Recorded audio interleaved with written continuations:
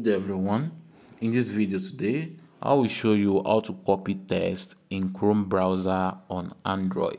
So to do this, firstly what you have to do is just to open your Chrome app on your phone. So when it finishes loading, you can then visit the website which you want to copy the text from. As you can see, there's a website right here.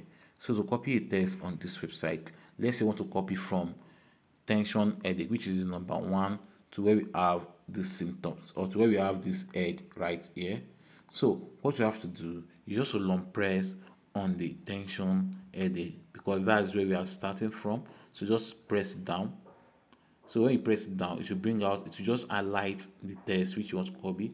The next thing for you to do is just to click on this blue line, then you drag it down to where you want it to stop.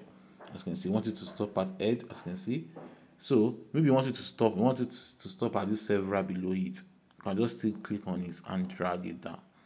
So when done with that, the next thing for you to do is just to click on copy to continue. So right now, as you can see, the text has been copied. So when done, the next thing for you to do is just to go anywhere and paste it right there. So let's say I want to paste this text on WhatsApp.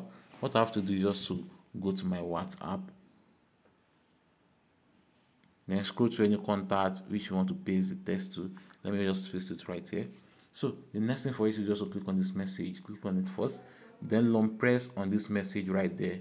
So you can then click on paste to continue. So when done, click on send button to send.